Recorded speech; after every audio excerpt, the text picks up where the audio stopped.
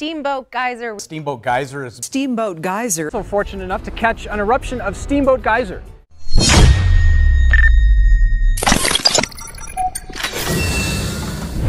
Yellowstone Steamboat Geyser eruption triggers earthquake, alarming visitors and scientists. But that doesn't mean that the geyser has been sleeping. In a dramatic display of nature's raw power, Yellowstone National Park Steamboat Geyser erupted with unprecedented force early this morning, setting off a chain reaction that culminated in a moderate earthquake. A jet engine that gradually diminishes, the geyser goes quiet, then it starts bubbling again. The rare and alarming event left thousands of visitors and park staff stunned, with scientists racing to assess the implications of this extraordinary phenomenon.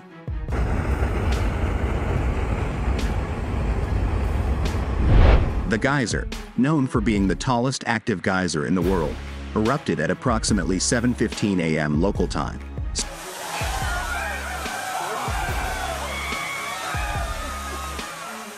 Spewing massive jets of scalding water and steam over 300 feet into the frigid winter air. No fucking way. Witnesses described a deafening roar accompanied by tremors that shook the ground as boiling water cascaded down the surrounding area, creating an otherworldly scene. Look at that. "I've never seen anything like it," said Megan Thompson, a visitor from Colorado. The ground was shaking, and the sound was overwhelming. It felt like the earth itself was coming alive.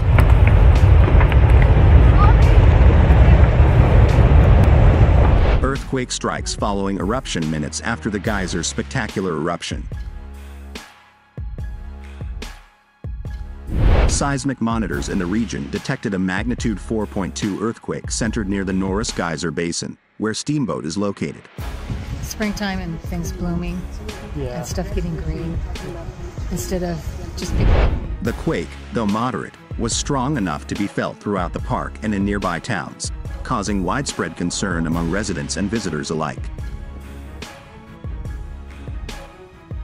According to the United States Geological Survey, USGS, the timing and proximity of the earthquake to the geyser eruption suggest a possible connection.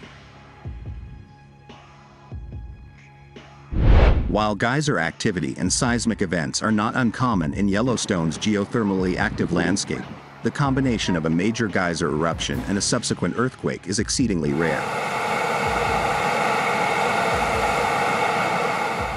Dr. Laura Bennett, a geophysicist with the USGS, explained the potential link.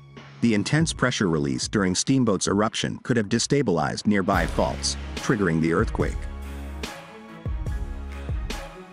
This underscores the dynamic and interconnected nature of Yellowstone's underground systems. Rising concerns about Yellowstone's supervolcanic activity, the dual event has reignited concerns about the stability of Yellowstone's vast magma chamber, which lies beneath the park and fuels its geysers, hot springs, and fumaroles. Although scientists emphasize that the chance of a supervolcanic eruption remains extremely low, today's events have drawn attention to the unpredictable nature of the region. "This is a wake-up call for monitoring Yellowstone's geothermal and seismic activity," said Dr. Richard Hayes, a volcanologist. So if something hot comes up, water heats. While these events are likely unrelated to larger-scale volcanic activity, they highlight the need for constant vigilance. Visitor safety and ongoing monitoring. Park officials have temporarily closed the Norris Geyser Basin and surrounding areas to ensure visitor safety while experts assess the situation.